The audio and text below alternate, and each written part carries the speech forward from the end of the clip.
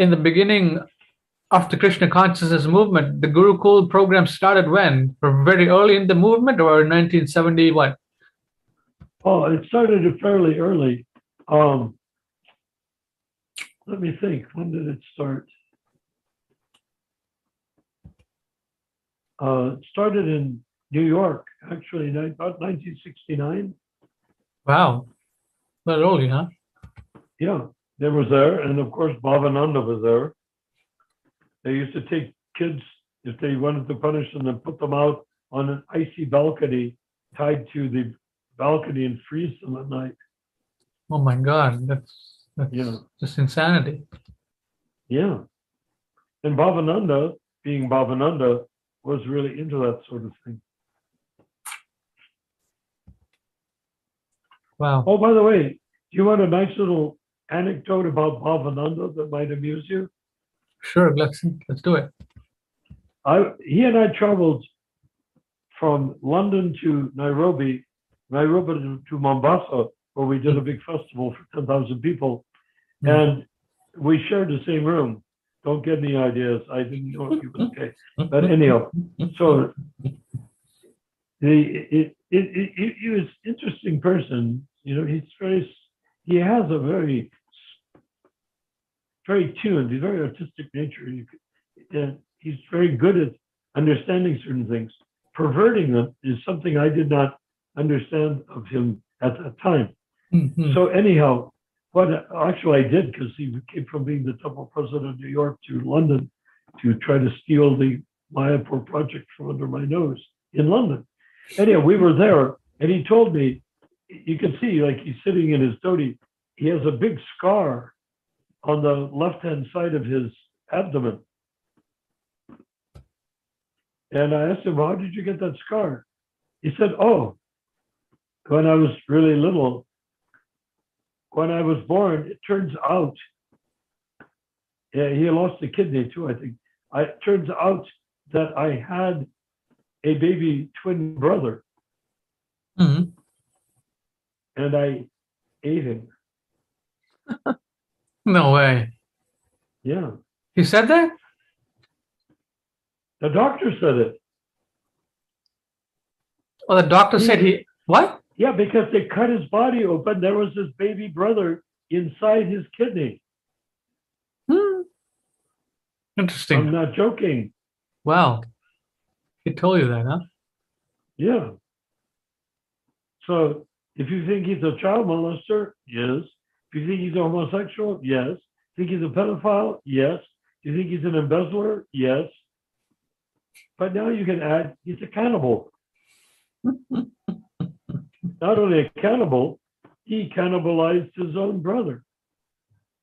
Wow. And you should have seen the expression on his face when he told me. I don't think anyone knows about what you just said right now. They do now.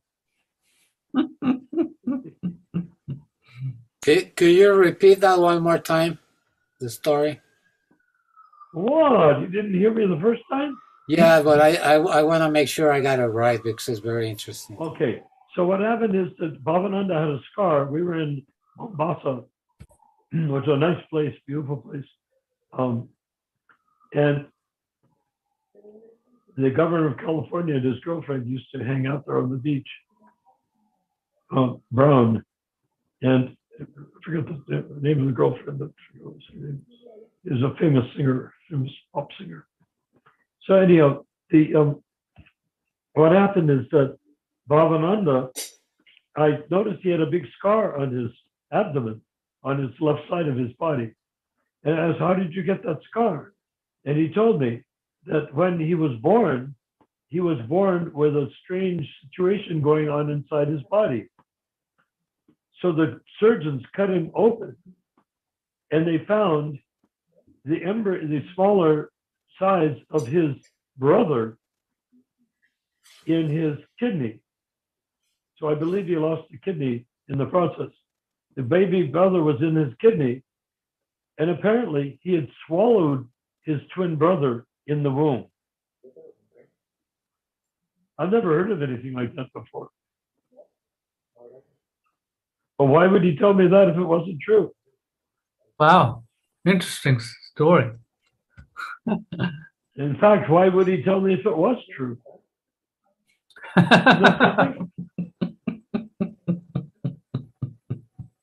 So Bhavananda is a Catholic Lithuanian. Mm.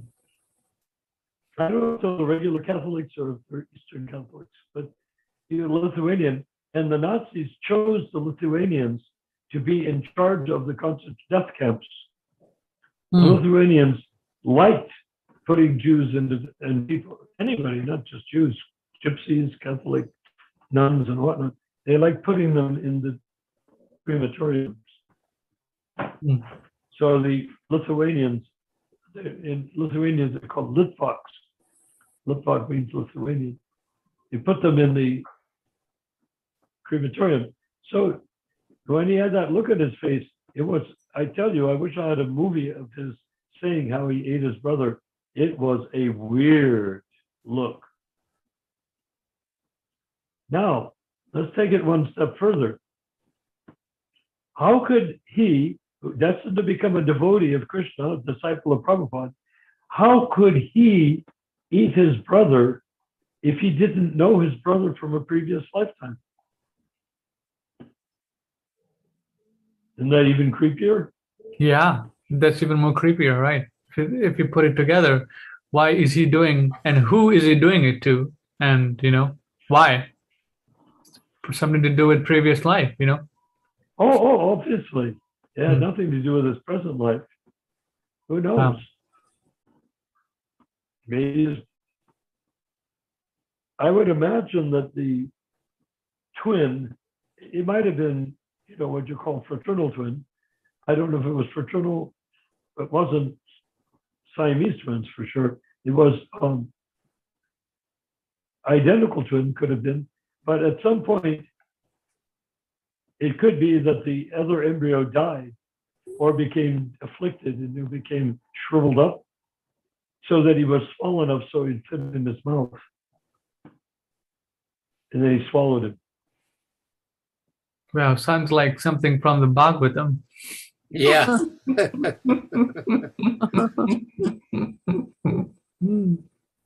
Either that or what's that guy, Stephen King,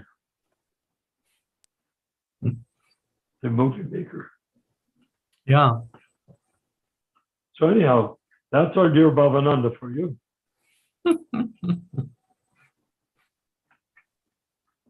Yeah. So what's next? Janaspriya Prabhu, go ahead. No, I was just gonna say it's amazing that these rascal demons. Yeah, so let's keep going into the realm of tomorrow. No, Narayan, hold on a second. Yes. Janaspriya was talking. Oh, I didn't hear him. I'm sorry. It's amazing that these rascal demons still sitting in Vyasa-sans and being worshipped. Well, I don't think that Bhavananda is a guru anymore, is he? But he's sitting on a Vyasa-san giving classes. He sits on the Vyasa-san? Yes. But he doesn't wear saffron. Who cares what he wears? He can wear nothing and people will still worship him. Yeah. he's in a homosexual relationship with Ambarish. Mm-hmm. Even now? They're both there in Mayapur. Yeah, they're both in Mayapur, right?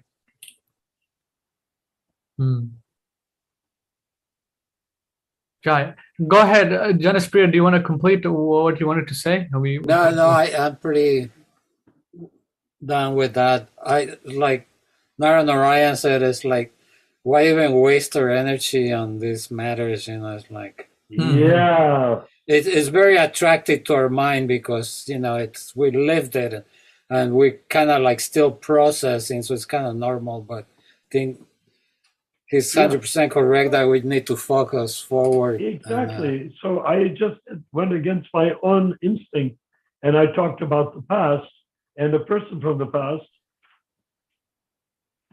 It was sort of like a little anecdote, but I could see in that same time, I could have been talking about the future of ISKCON. Hmm. Not the cannibalism of ISKCON.